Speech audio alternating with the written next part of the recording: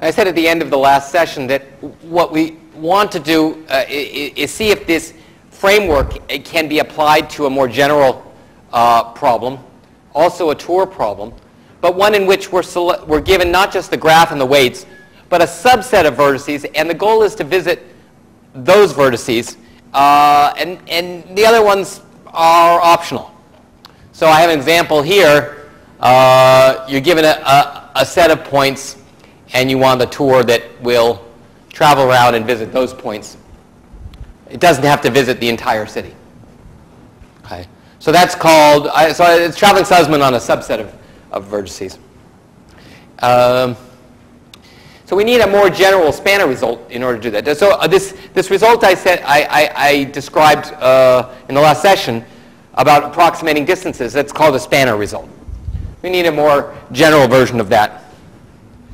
So let's think about what kind of result we need. Right? So the key step in applying the methodology is this transformation from G input to GE. G input to G involves the leading edges in the case of traveling salesman problem, so that the resulting graph has weight that's a constant times the weight of opt in the original graph. And we want the tour length to be approximately preserved. That is, we don't want to delete so many edges that the tour length goes up a lot. We want the tour length to still be at most 1 plus epsilon times the tour length in the original graph. Now we found that the way to do that for the ordinary traveling salesman problem, where all the vertices have to be visited, was to preserve distances between all vertices. And the natural lower bound for the weight of such a thing is the weight of the minimum weight spanning tree. And we found that we could exceed that by some factor, some small factor depending on epsilon. So now, what's the analogous problem in the case of finding a tour that visits a subset of vertices? Sorry? So what do you mean? So you want to connect all the vertices which are given in the set, and you can possibly use other vertices not given to connect them. Good. So what you're saying is, in order to even achieve connectivity, so but before we get there, I hold that thought for a moment. What I want to ask is, what I'm trying to get at is what kind of structure do we want in order to carry out what should G do in order for G to approximately preserve the tour length among the subset of vertices?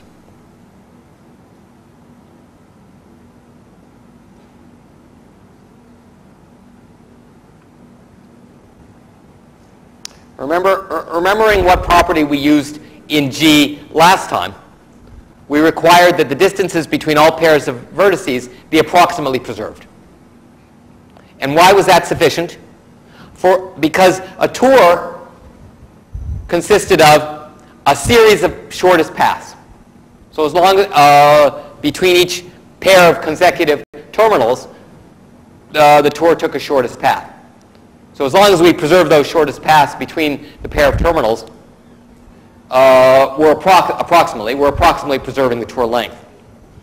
So what property do we want for the graph when we only need to visit a subset of those, where the set of terminals is not the whole graph, not all the vertices? Is it that the minimum tree then spanning those subsets? The minimum what? Well, you're getting you're on the right track, but you're getting a little ahead of where I want to be. The distance between those terminals. That's right. You only need, so this is a weaker condition, notice.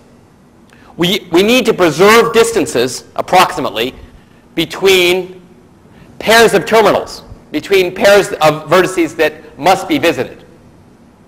We don't need to preserve them among all vertices. So, for example, in this picture, we want a subgraph that preserves distances among the red circles. This is part of a much bigger map of the Boston metropolitan area. We don't need to preserve distances among all vertices in all intersections in the Boston area, just between these selected vertices. So is the problem clear?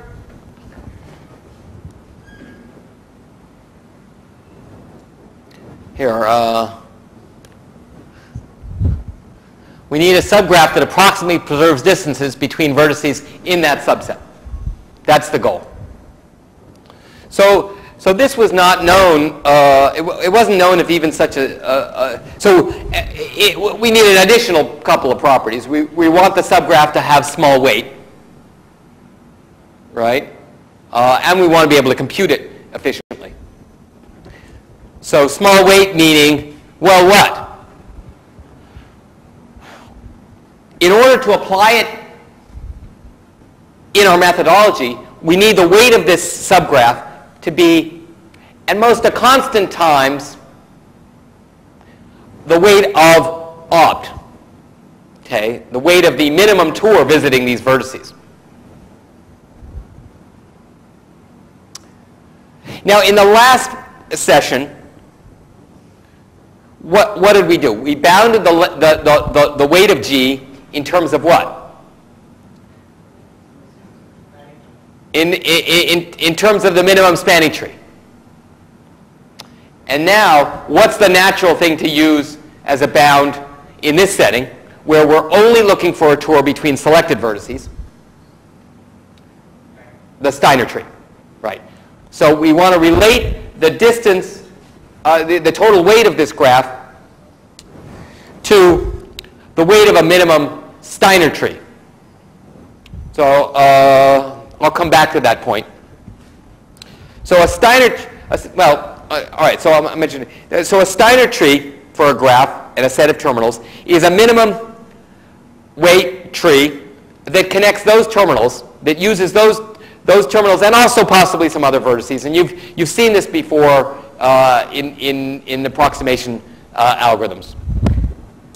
You know that probably, do they know that there's a factor 2 approximation that's fairly easy? No, okay. And there's a lot of work on getting better factors for general graphs.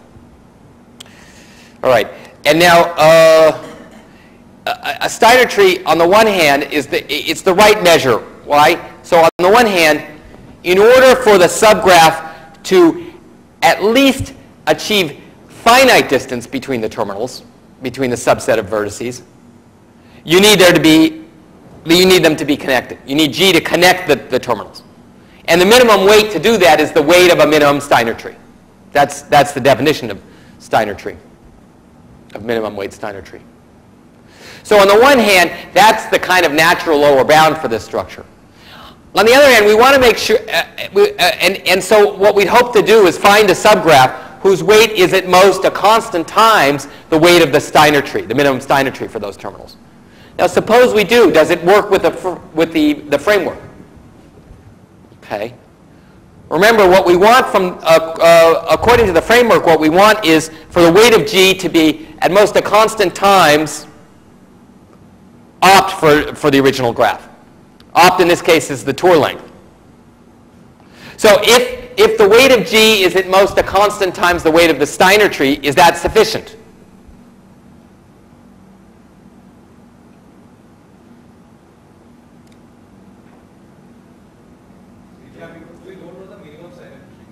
We don't, right, but suppose that we get a graph G whose weight is at most some constant times the minimum Steiner tree. The cost of the tour is at least the original Steiner tree. Right, right. The cost of the tour gives you a Steiner tree. Well, it's not necessarily the minimum one, but it is some Steiner tree. So the cost of the tour is at least the cost of a minimum Steiner tree. So indeed, if we found a subgraph that preserved distances and up to a 1 plus epsilon factor, and had weight at most a constant times the optimal tour, or the optimal Steiner tree for those points, that would work for the framework. So that's what we'll set out to do. Okay, so this is what this says. The minimum weight to achieve connectivity is the weight of the Steiner tree connecting that subset. And one can show that there exists such a subgraph. There exists a subgraph whose weight is some function of epsilon, which we consider a constant, times the weight of the minimum Steiner tree, such that now the property it achieves is only for all pairs U and V in the subset S of vertices, the vertices the tour is required to visit, the distance is approximately preserved up to a 1 plus epsilon factor. So the significant change from the previous setting is here we only require these vertices to be in the subset S. So that allows us to get a much cheaper subgraph. Okay. Now, before going into that construction, I want to talk about an even harder problem, which is Steiner tree itself. Can we apply this framework to solve the Steiner tree problem? So here's an example of the Steiner tree problem. This is at my home university. They were putting in hot water pipes that would run through the roads, and this is part of the solution that they had. And really, they were, when they came up with a design for how the pipes would go through the roads, they had to dig up the roads. It's a lot of work. So it might make sense to find a minimum Steiner tree that connects the given locations. So what do we need in order to apply the framework to Steiner tree? Well, number one, I mean, does the framework even apply to Steiner tree? Okay, let's think through the steps. All right, so the first step, we're going to be using the deletion then contraction approach. So first we have to delete a set of edges so that the resulting graph G has weight that's at most a constant times the weight of the minimum Steiner tree, and that approximately preserves the Steiner tree optimality. So that the weight of a Steiner tree in G is at most 1 plus epsilon times the weight of a Steiner tree in the original graph, G input. So it approximately preserves Steiner tree weight. And as I said, has weight order the Steiner tree weight. All right, so that was the first step according to the methodology. What's the second step? Anyone remember? So once we have G,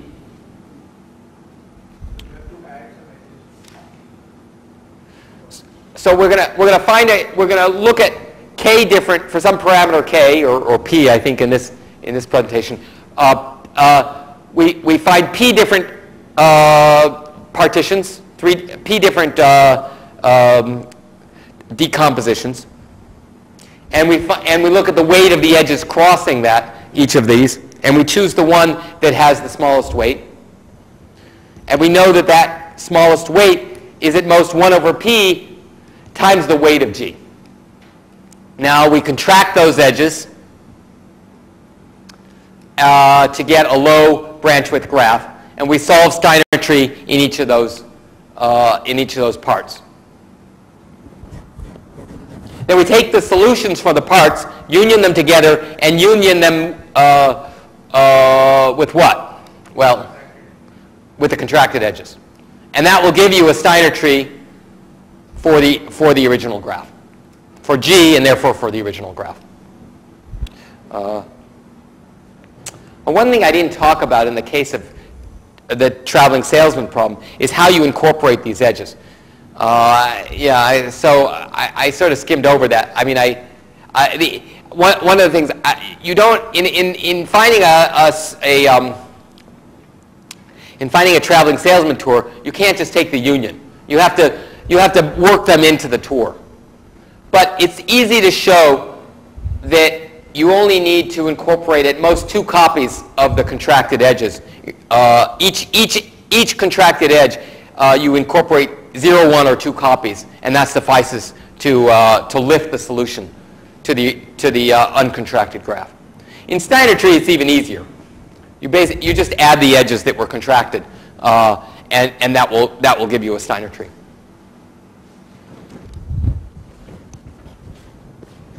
So for Steiner tree, let's see. In order to show the scheme works, we need to show that the dynamic programming part works. That you can solve a Steiner tree in a graph of bounded branch width, and that turns out to be not too hard. So if the branch width is W, you can solve it in time that's exponential in W times n. So the tricky thing in Steiner tree, as in most of these algorithms, is this first step, which is finding the subgraph that approximately preserves the optimum value. So we can prove this theorem. It's rather complicated. I'll give you an outline of how it's done, and then we'll go into a little bit more detail in the traveling salesman problem, because that's a little simpler. But here's the basic idea. We came up with something called a brick decomposition. So brick decomposition is a decomposition of the planar graph. You start with some tree. In this case, it suffices to do a 2 approximate Steiner tree. Okay, so it doesn't have to be the minimum Steiner tree. It's within a factor of 2 of minimum.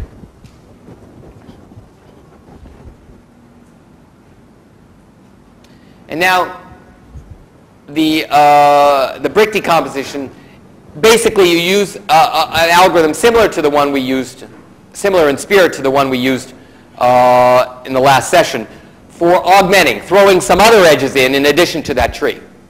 Okay, we add more and more edges, and we eventually get this graph I call M. And the faces of that graph are bricks. So there's lots of stuff inside there from the original graph. Now we can prove.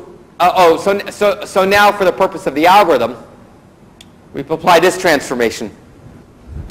For each of these bricks, these faces of this graph M, we select points along the boundary called portals.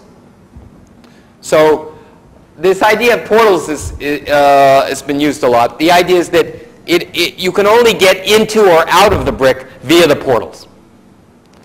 So you have to choose enough portals along the boundary so that the optimum solution doesn't have to go far, doesn't have to be perturbed far to get through the portals. So let's say you have an optimum tour here in the original graph. Well, that corresponds to an optimum tour in this graph that I've modified with the portals. So I modify the graph so that you can only get in and out of the bricks using portals. And that involves perturbing the tour, right? Maybe the tour crossed some point that wasn't a portal. So we're going to increase the cost of the tour by a little amount. You have to detour around to get to the nearest portal. But you can show that those detours don't add too much to the distance.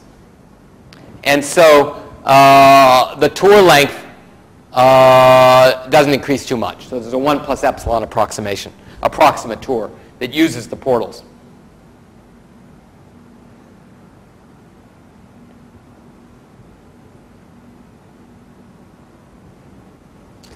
So now how do we get this graph? Well, we'd include this brick, the brick boundaries, and then we also include portal to portal distances within the brick. And similarly for Steiner trees, you can show that you can select portals, not too many portals, a constant number per brick, so that the Steiner tree can be perturbed to use those portals. And in perturbing the Steiner tree, you don't increase its cost too much. At most, a 1 plus epsilon factor. Okay, and how do you, so given that's true, how do you construct this graph G for a Steiner tree? Well, one way, which is a little bit brute force, is within each brick, you take every subset of the portals and find the optimum Tor within the brick that connects those portals. Now, there are only a constant number of portals, so each of these Steiner trees is fairly easy to find. In fact, the brick has a special structure. All the portals are on the boundary, so you can find the Steiner tree in polynomial time. And there are only a quote-unquote constant number of such Steiner trees because we only have a constant number of portals, and so there are a constant number of subsets of portals. Okay, so that's a little bit brute force. There's a better way of doing it. That approach leads to an algorithm that it runs in, theoretically, order n log n time, but where the dependence on epsilon is pretty bad. It's doubly exponential in 1 over epsilon. Using a slightly more sophisticated, well, considerably more sophisticated approach, you can get the dependency to be exponential in a polynomial in 1 over epsilon, so singly exponential. But it still seems pretty bad, which is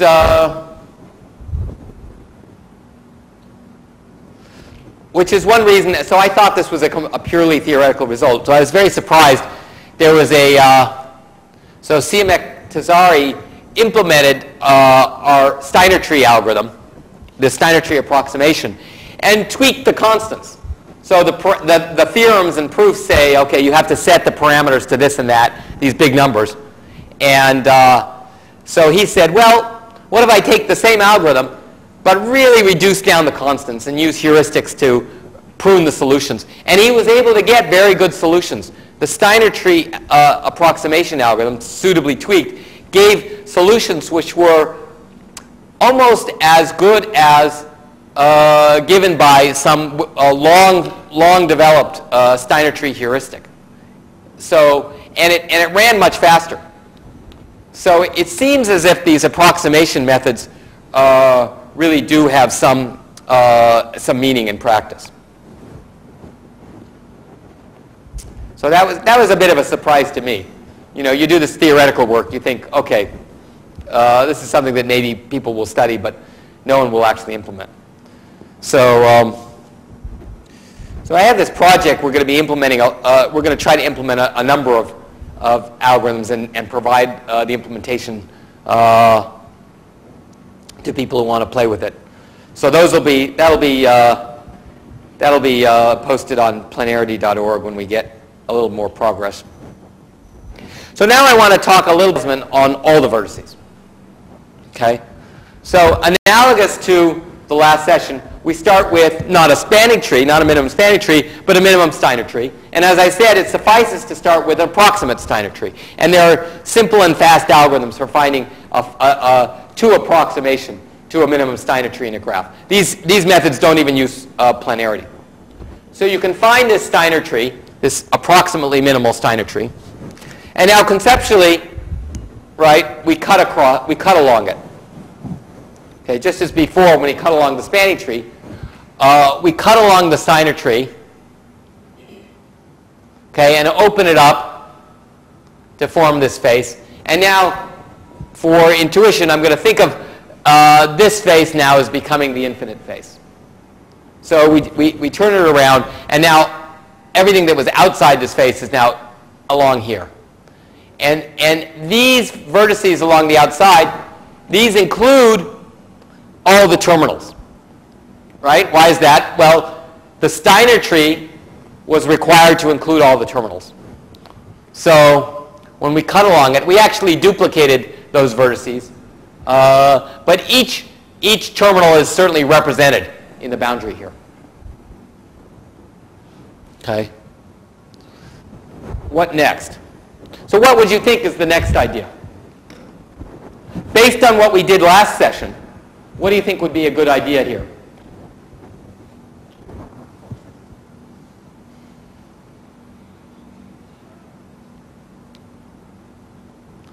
At this point in the algorithm we discussed last section, what would we do?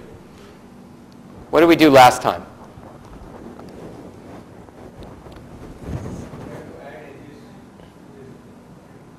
We have to add edges.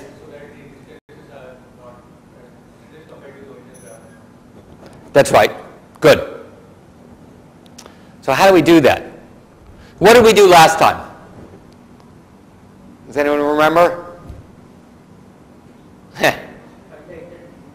Sorry? Take the interdigitating tree. Yeah. The interdigitating tree was just, I like that. I use it whenever I can, right? So that was just a way of ordering the edges. And the main point was, in this picture, you order the edges so that if you strip something out, you don't miss anything, right? Okay. So why was it? So we considered just edges, and we considered edges in the order given by the interdigitating tree, the non-tree edges in the order given by the interdigitating tree, the tree of the dual. And what did we do for each edge? We considered whether we wanted to add it to our subgraph, and what was the criterion for adding it? We needed to add it. I can't hear, but yeah. So if the length of the edge to even multiply by 1 plus epsilon is still less than the length of the boundary. Good. How do we generalize that? So I mean, in retrospect, now it took me a long time to come up with this construction, but in retrospect, it makes a lot of sense. So the problem is we can't just use edges here, right? Use paths. Exactly. So what we want to do is find a path that connects 2 points on this boundary. Connects 2 points, and we consider adding that path under what conditions? If the length of the path, even multiplied by 1 plus epsilon, is less than the boundary length. That's the idea. And we need some technique. So we need some technique for ordering these paths. Okay. And this goes back to the idea you had earlier, that which works so well for edges, right? You want to choose paths that are sort of cover a minimal, or that where the boundary, the part of the boundary is minimal. In some sense, you want to choose paths that are as close as possible to the existing boundary. Okay, so that's the idea. Let's see how that works. So we say a boundary-to-boundary path is a shortcut if its length is smaller than the weight of the corresponding boundary path, even if we multiply it by 1 plus epsilon.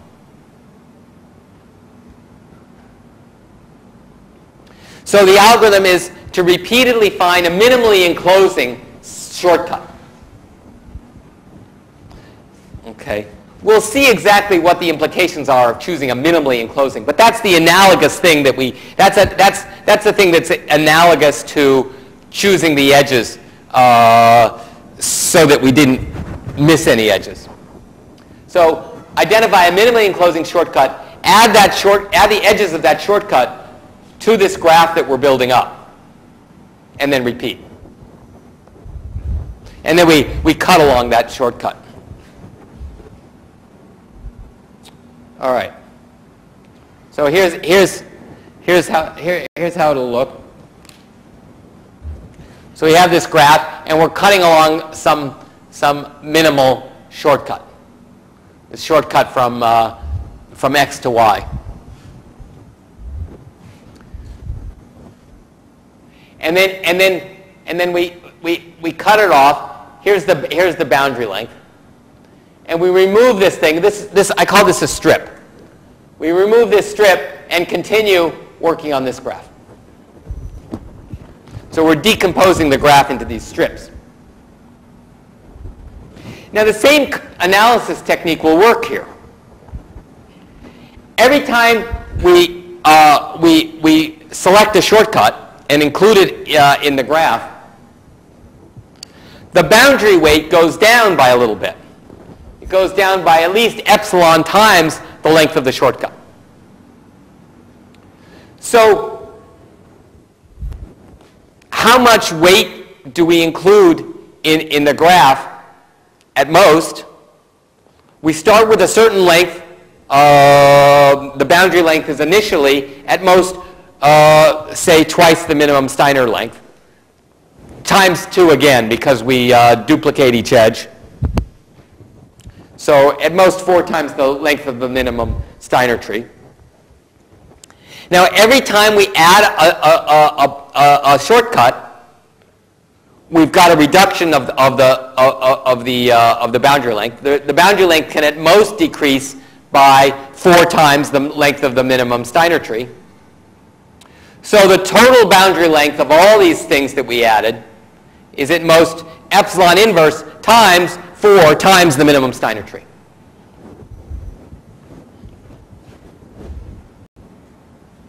Okay, this is what this says. The initial boundary weight, the 2 times the weight of Steiner tree. Well, so the total weight, it's actually, since we didn't find a true Steiner tree, there's an approximation there. Okay, so we get to, but that's a bit of a detail. Okay, now in the previous case, we were done. In the previous case, when we were only looking at preserving distances among all the vertices, that algorithm suffices. In this case, we're not done, right?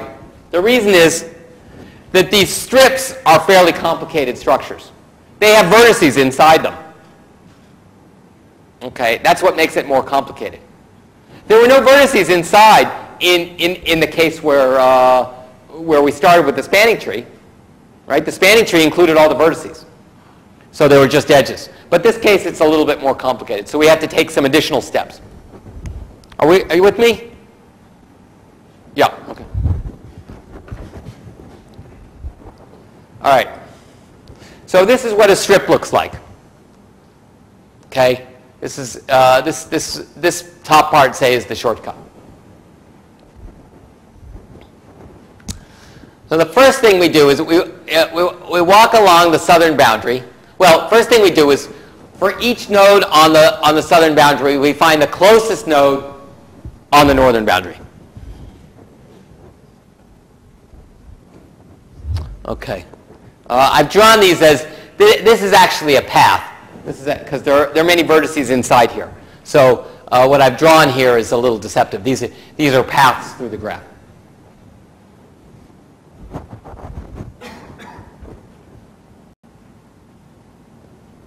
All right. Now we're going to go through. So we're going to iterate through the nodes on the southern boundary, and choose some of these shortest paths, and we call them columns. So I'll go through the process, but let me describe the algorithm.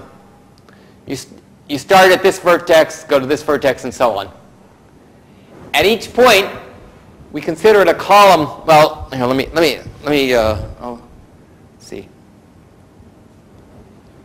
We designate some of these shortest paths as columns. So let's say this was the last column designated. We're working our way from left to right. Now we're considering this shortest path. Do we make that a column or not? Here's the criterion we use. Should remind you. If one alternative, so we're building up this graph and we're deciding which edges to include in the graph. And let's say we've already included the boundary of the strip and also this path. And we're deciding whether to include this path or not. Well, what's one alternative path for this one? At least one alternative in going from the south to the north. Right? We travel along the southern boundary to this column and go up. And that'll get us to the north. So under what circumstances do we include that shortest path as a column? Well, if it's a lot shorter. If this detour to get to the base of this other column is actually a substantial fraction of the length of this shortest path itself. So if the length of this is more than epsilon times the length of this shortest path, we then decide, all right, we're going to include that shortest path in the graph.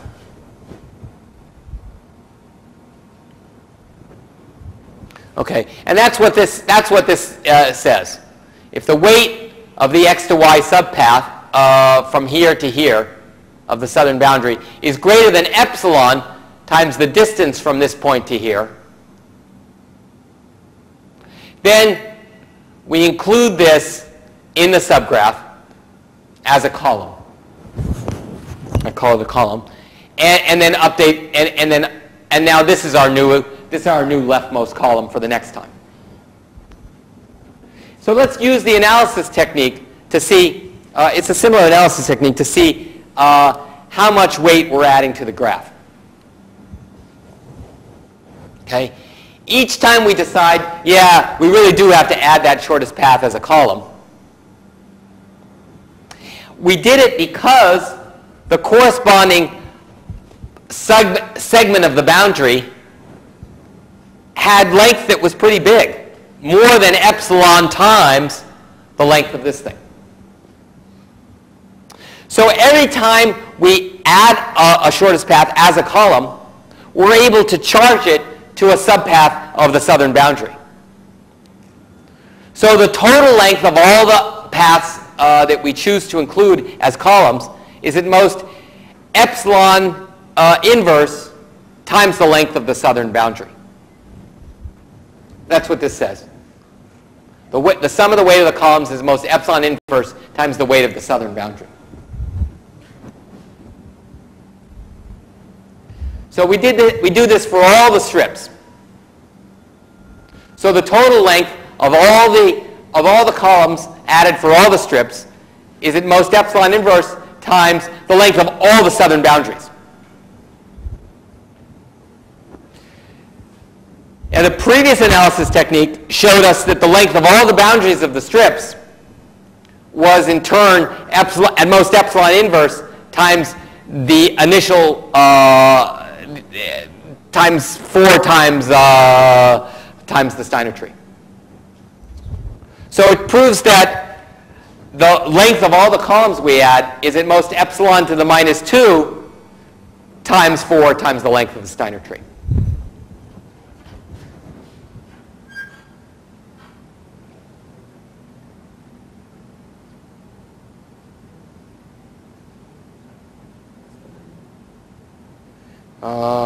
This isn't what I wanted to do.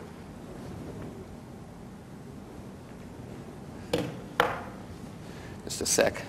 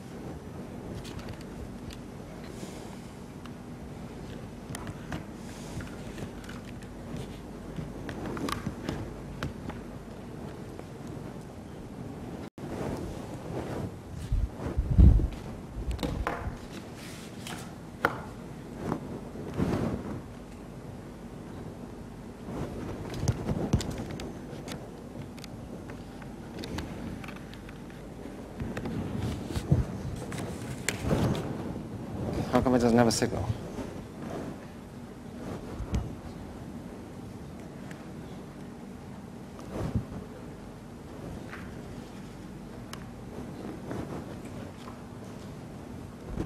All right, so now we've developed, we've built up the graph so far.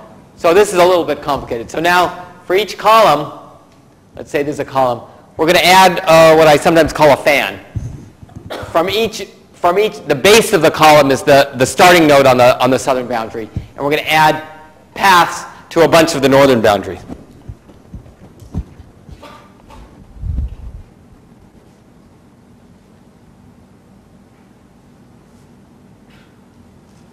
So how do we decide which paths to add? We're going to use the same analysis technique once again. Let's consider this red path. Do we add it to the graph or not? Well, what's an alternative to it? We can go along this here and then walk along the column and then along the northern boundary to get to the same vertex. So we add this only if its length is substantially less than this detour path. If the length of this path, even multiplied by 1 plus epsilon, is still less than this path.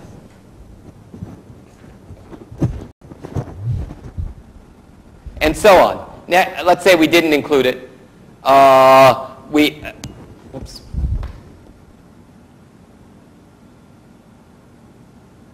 Let's say we decide the red path is not short enough. So we go on to the next vertex along the right. Okay, so we've considered this one. Now we go to this one. Okay, and now we do the same thing. We compare the length of this path to this length of this detour path that goes up and then across. And maybe this time this is short compared to that detour path. So we do include it in the graph. Okay, and now in considering the next vertex to the right, we have a new detour path to consider. We compare the length of this to the length of going along here and then moving to the right. Okay.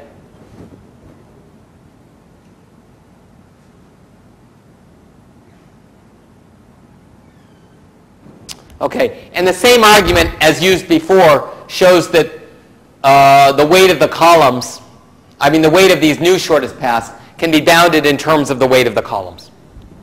We use the same argument once again to bound it in terms of the weight of the columns.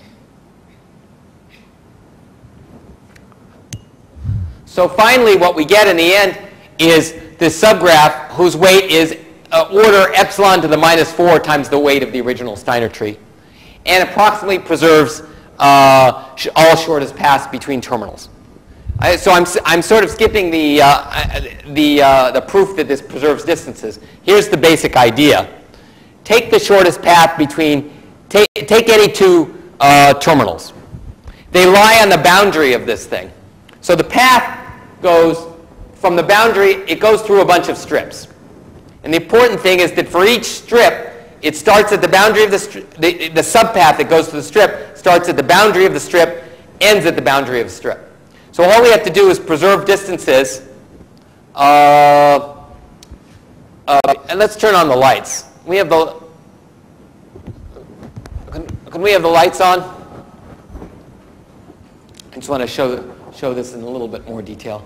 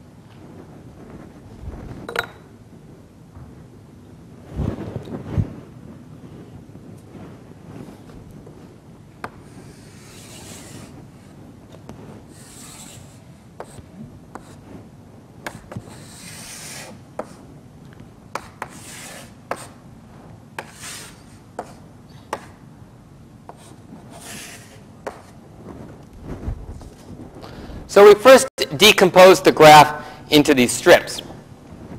We had the property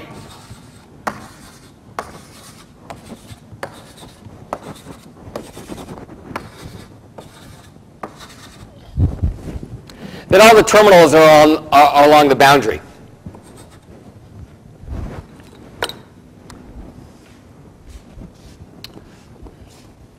And so a shortest path between any two terminals, maybe it goes like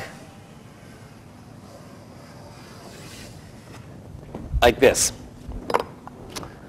We want to show that this shortest path is approximated in this graph. Well, because it starts and ends on the boundary, the boundary of the whole of this infinite face is certainly part of the boundary of the strips. So every segment is a path between two vertices on the boundary of a strip. So it suffices to show that we can approximate distances within a strip. So as long as we replace this path with something that is approximately as short, and similarly for all these other subpaths, we'll be done. So here's a strip.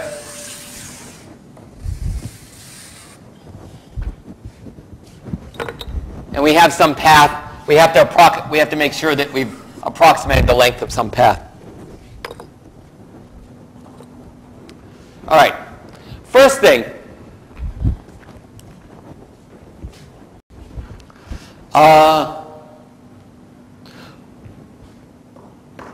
if this vertex on the southern boundary is the base of a column, things will be easier.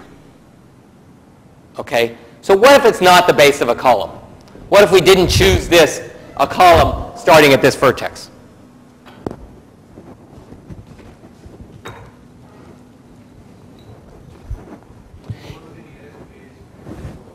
That's right. So we know that if this is not the base of a column, there's a relatively short path here to a point that is the base of a column.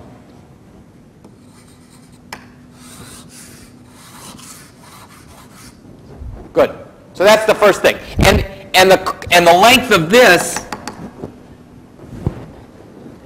is small compared to the length to the, here's the shortest path to the north.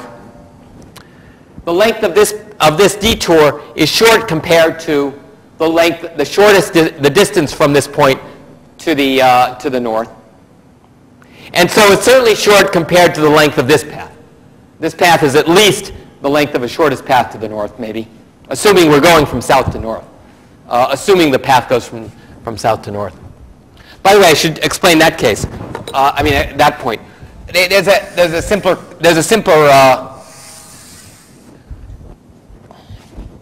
a simpler question before we get to this. So, what if the path through here, for example, goes like that? Are we approximating such paths? So here's a path that goes from the northern boundary inside a strip to the northern boundary of that strip. Can we be, yeah.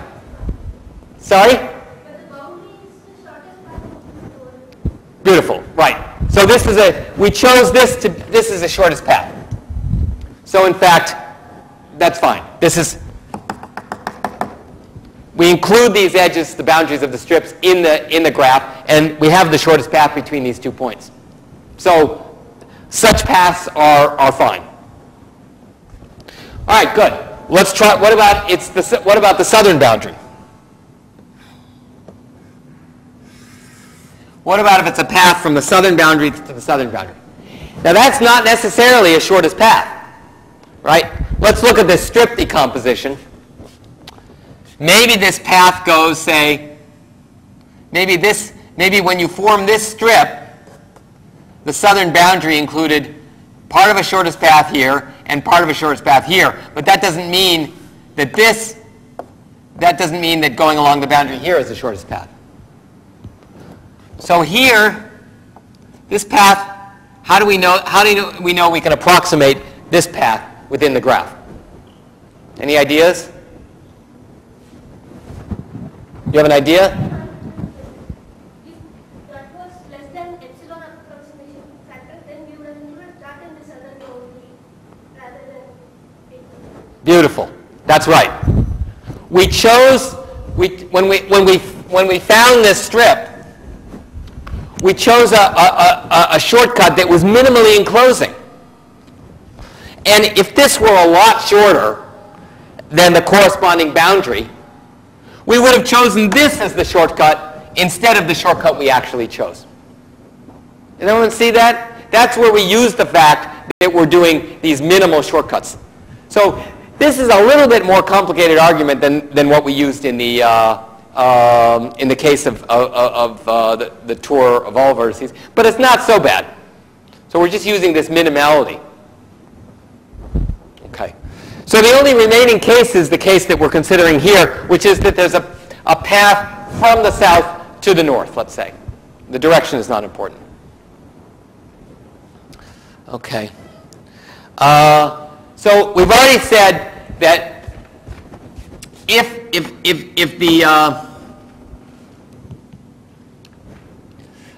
the starting point, the point on the southern boundary where the path begins, is not the base of a column, we can move it to the base of a column at low cost.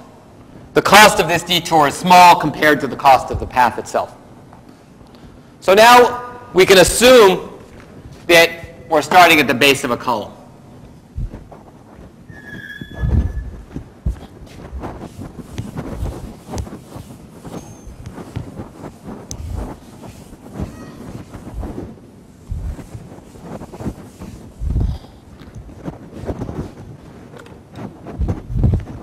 So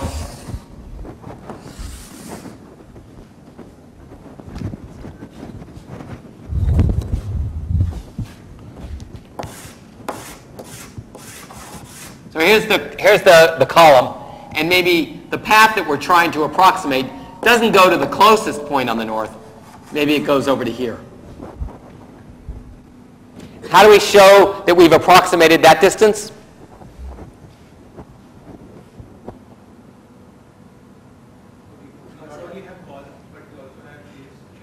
Yeah. You had this fan. So consider the shortest path from this to this point. We considered it in the process of building this thing. So, and we added some of these paths as part of the fan. So,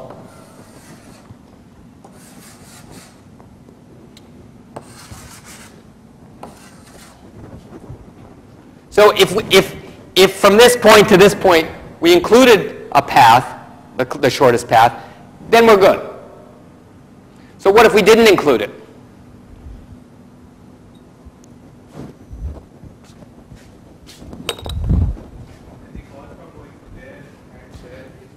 Right. If we didn't include it, then going along here, going along the previous path that we did include, and then going along the northern boundary, that was a good enough approximation. Okay.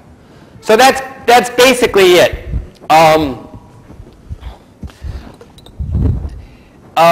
This is the construction for the subset. One of the constructions for the subset TSP problem. And this is what CIMAC implemented. Now, I haven't given details of the implementation. It turns out that you can run this algorithm, this construction of this spanner in n log n time, order n log n time.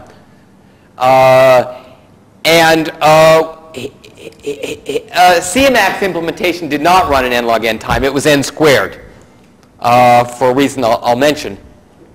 And it still was faster than this heuristic. But what he discovered was that n squared was a very serious bottleneck when he got to graphs of size 1 million and so on. That he couldn't handle the graphs that were so big. So we're going to this summer I'm planning in the next month or so to implement the faster version of this that runs in n log n time. So I'll mention where that n log n comes from in a moment. But let's look at some of the steps of this process and see how you can do it. So for example, how do you find the columns? Let's say you're given a strip. You need to compute for each vertex on the southern boundary the shortest path to the northern boundary. It can go anywhere in the northern boundary. We just want the shortest, the best way to get to the northern boundary. So how can you do that fast?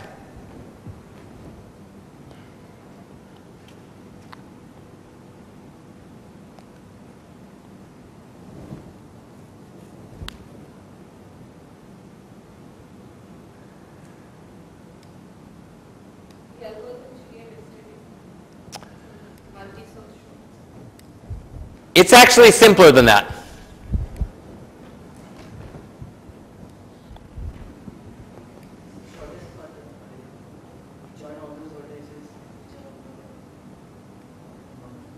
On the northern boundary? Shortest path tree. Yeah. Yeah. So the idea is you can join all the vertices on the northern boundary, or you can just assign zero weight to the northern boundary edges, or and then run Dijkstra's algorithm, for example, and find a shortest path tree from the north to the south. And what that will do is we'll tell you from for each vertex on the south what's the closest way to get to the north. So you just have to stand it on its head a little bit, and it's a straightforward. It doesn't require anything sophisticated. Good. And then this fan is a little bit more complicated.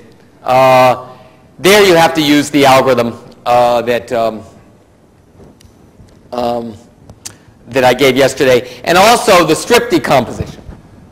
Okay, for the strip decomposition, you have to consider all these shortcuts, right, and choose a minimally enclosing shortcut. And how do you find a minimally enclosing shortcut without computing lots and lots of shortest path distances? So it turns out that you can adapt the algorithm I mentioned yesterday, the multiple source shortest path algorithm, to do that as well. You essentially impose a tax on all the, in each iteration you impose a tax on all the edges inside, an epsilon percentage tax. So the boundary, relatively speaking, the boundary is cheap. Okay, now you're looking for a path that even with the tax is shorter than the boundary length, and you want it to be minimally enclosing. So I'm not going to go through the details, but there's this adaptation of the multiple source sort of path algorithm that gets you an n log n algorithm for the strip decomposition. So yeah, so you can run this thing. So I mistakenly said that CMAC implemented this algorithm. There's a slightly more complicated algorithm for Steiner tree, and that's the one he implemented. So what I've described works for traveling salesman, but not for Steiner tree. All right, so that concludes what I want to talk about about the traveling salesman problem. So now I'm going to introduce another problem which will serve as the basis for your homework. Is there a question? Okay.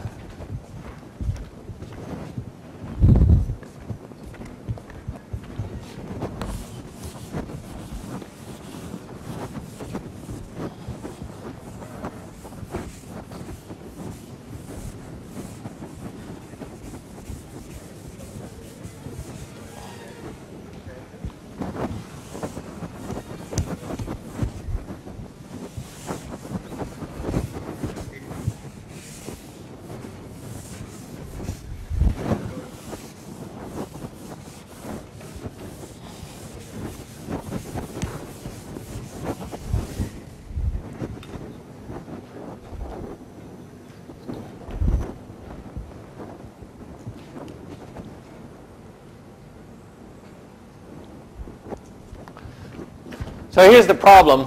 Well, let me give a definition first, in case you don't know the definition.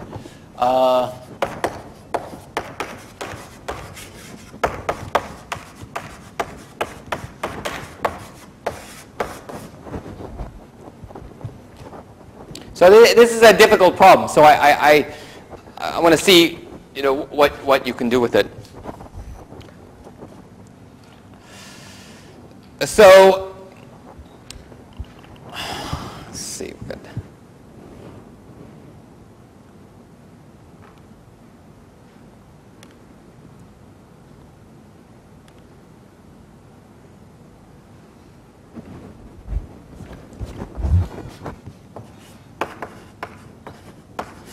So let's fix a graph G.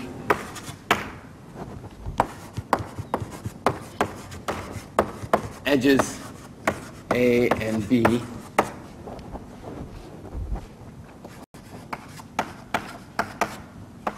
We write A is related to B if there's a cycle containing the two of them.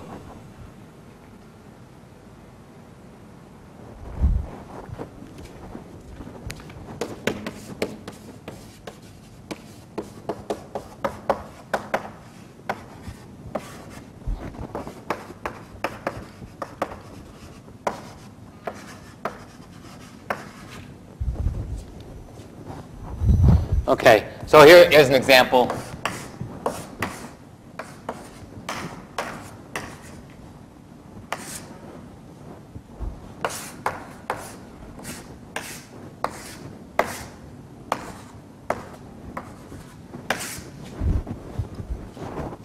Okay, so which edges in here are related in this sense?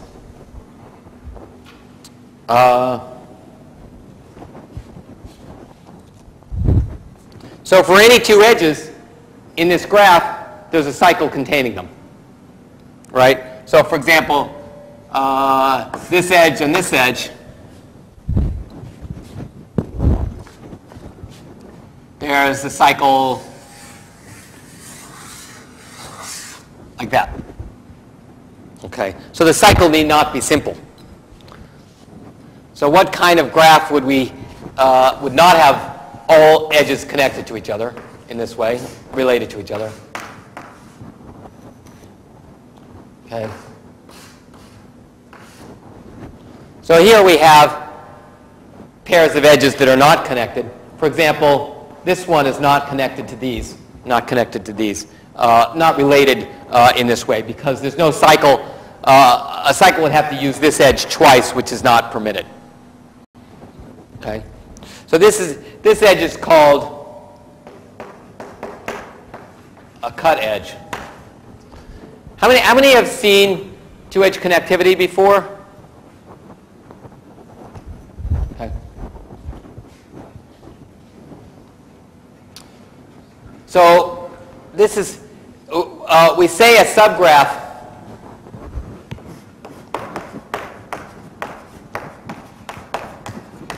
is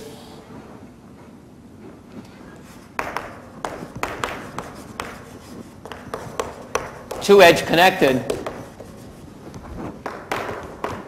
if I'll write this.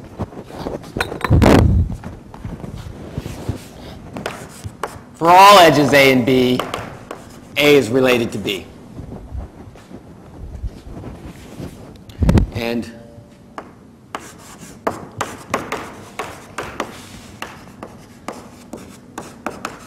a two-connected component of G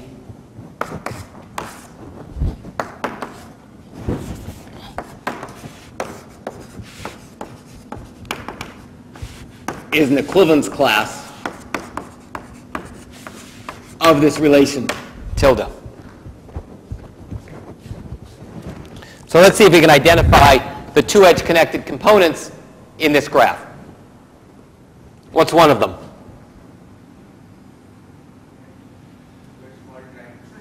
This triangle. What? How about this graph?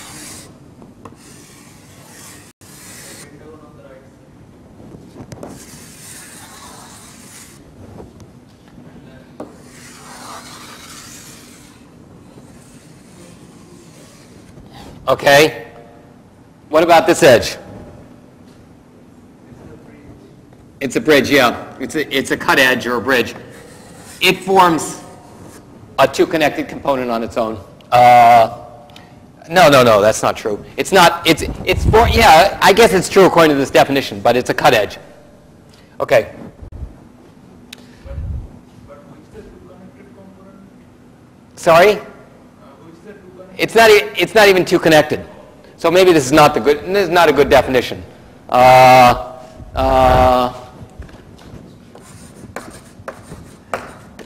And has at least two edges. That will rule out these cut edges.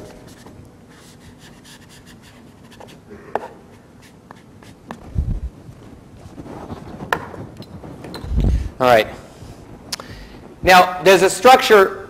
There's a structure that can be derived from this a graph by looking at the.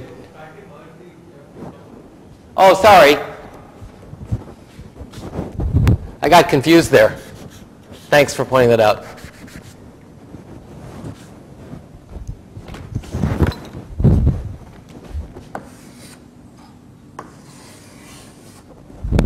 Better?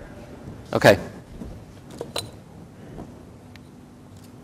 Now, corresponding to this graph with its two connected components, there's an auxiliary graph which looks like this. It has a vertex for each two-edge connected component. And then if a cut edge connects two connected components, then the corresponding edge connects these. Of course, since we're using, if you were using edge-centric definition, you could say that this is the same edge as here. So that's kind of convenient. Okay, so we've represented this structure of these two-edge connected components and how they're connected up. If you had another two-edge connected component here, for example,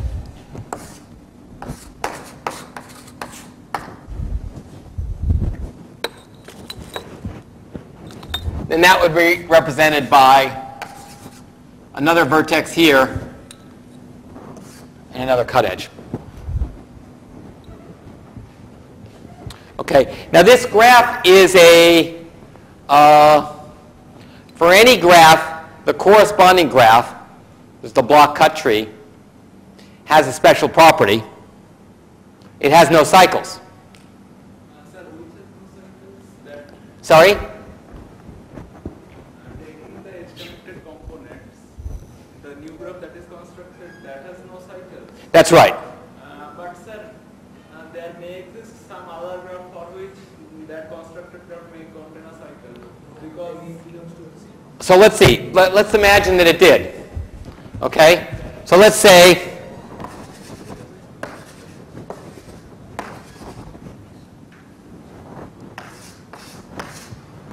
there were a cycle.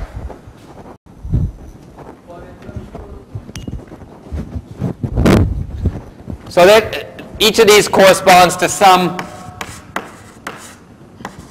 two-edge connected graph. Proof by picture.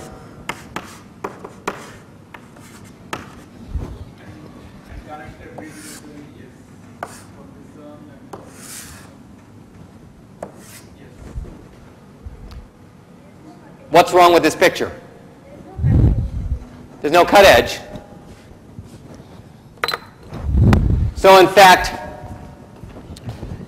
these edges are related. There's a cycle that goes through both of them, right?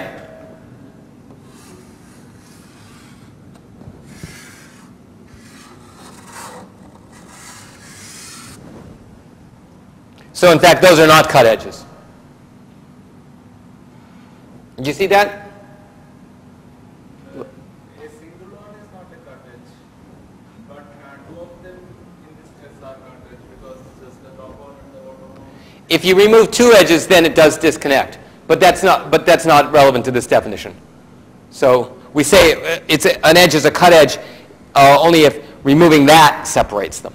You can see that every pair of edges in that graph on the right there belongs to some common cycle. So the whole graph is two-edge connected. So that's why there's no cycle. I mean, this isn't a proof, but that's the idea of the proof for showing that this block cut tree, that auxiliary graph, has no cycles. Okay? So it's a forest in general.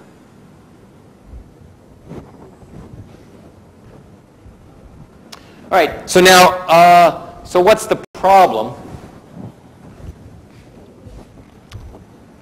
So two-edge connectivity is useful for redundancy.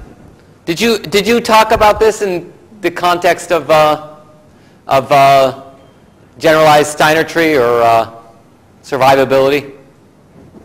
So, yes. Equivalent to saying that within the components, any two vertices have two disjoint paths between them? At least. Yeah. Yeah, I think so.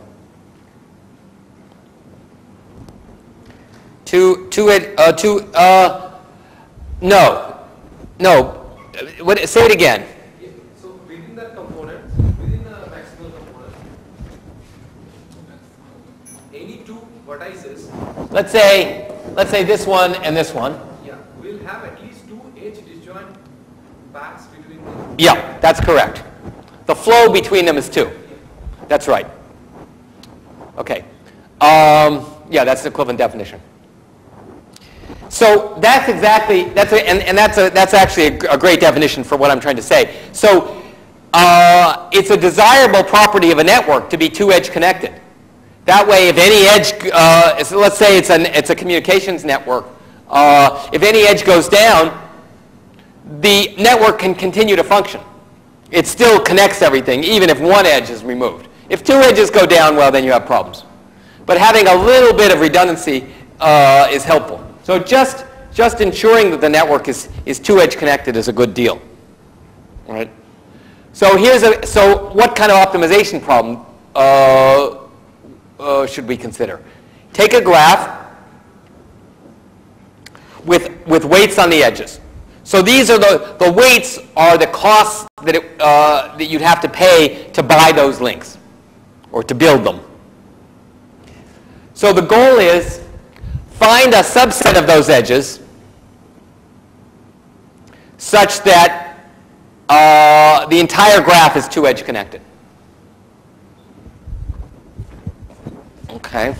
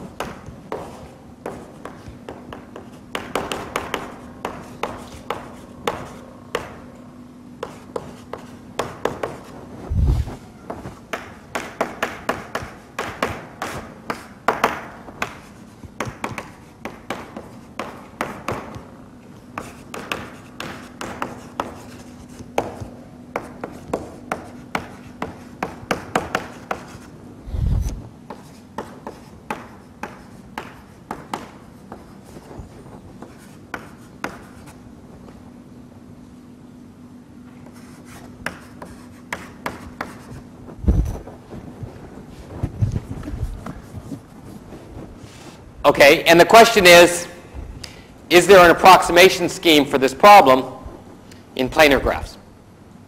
So you're given a network. That's not the problem you have to solve.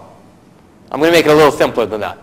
So you're given a network, a planar network with costs, and you want to find a minimum cost two-edge connected subgraph. Okay, so there is a known solution to this. But it's a little bit more complicated than we want to get into. And the runtime is not so good and various problems with it. So I'm going to modify this problem a little bit. So it turns out, all right, so let me explain how I'm going to modify it. the input graph specifies which links that you can buy. But you can buy up to 2 copies of each link. And you can see how that might be helpful, right? Let's say the input graph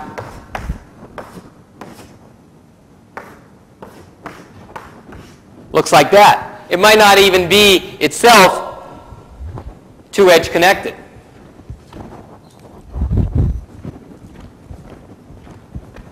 But to make it 2-edge connected, you want to make a spanning 2-edge connected. So you buy all these edges,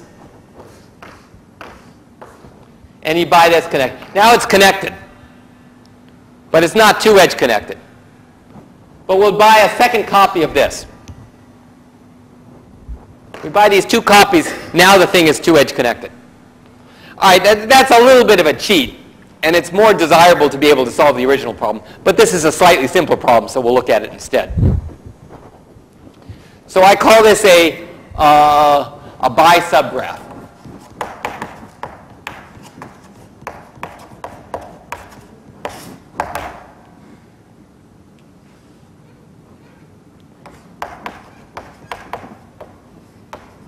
Take each edge with multiplicity at most 2. So instead of requiring the output be a 2-edge connected spanning subgraph, or require it to be a bi subgraph. So you're allowed to take these edges more than once. So this is called min cost 2-edge connected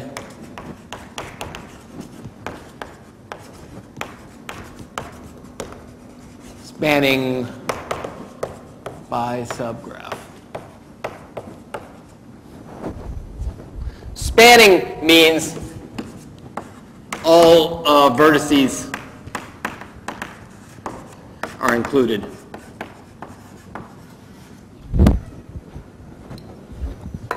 So I'd like you to work towards getting an approximation scheme for this problem. All right? Yes? Instead, if we look at the input as a 2-edge connected graph.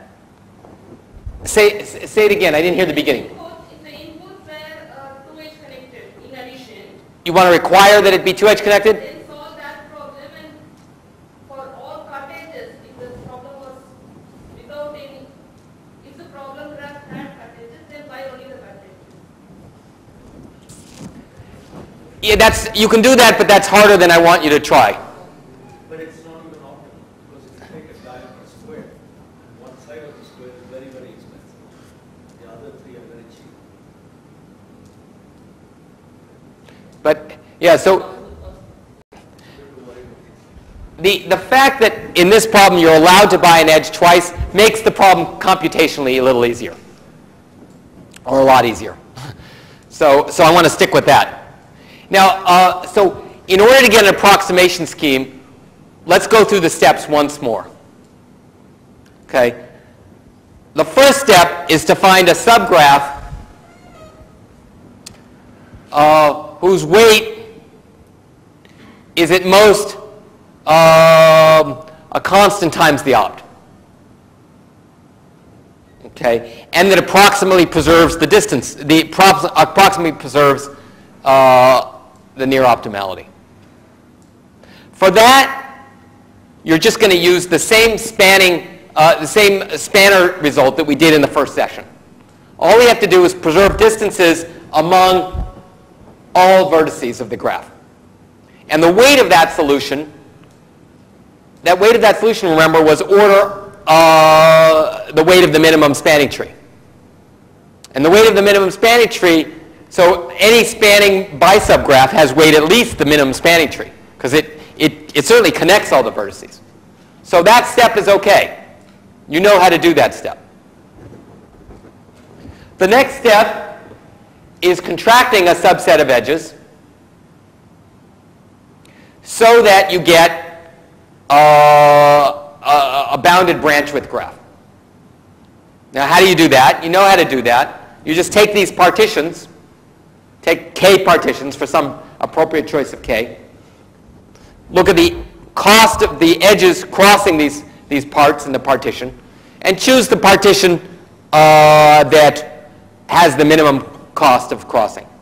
In each of these partitions, the parts induce bounded branch width graphs. What's the next step? So let's say we did that.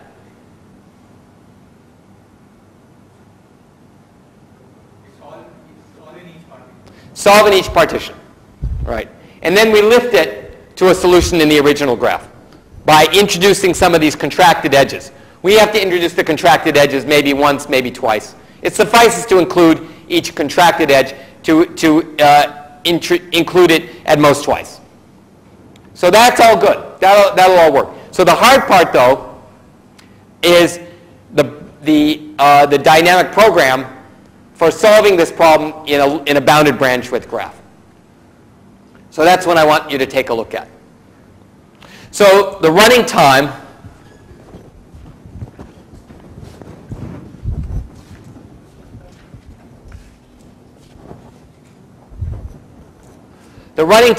is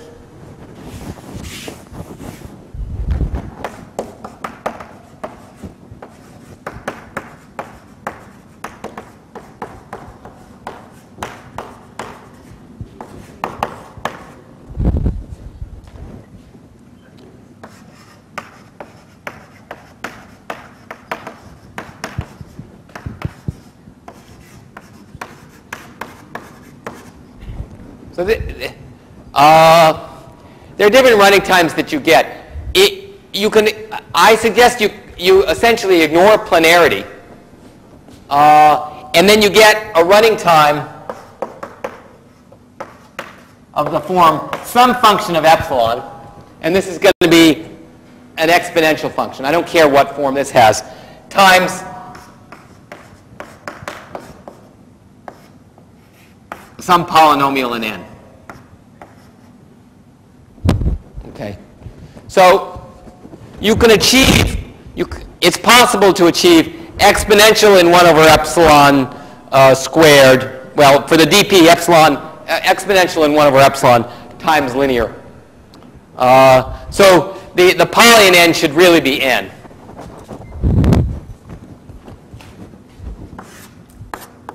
In fact, it would be difficult for you to come up with something that's not linear in n using branch width.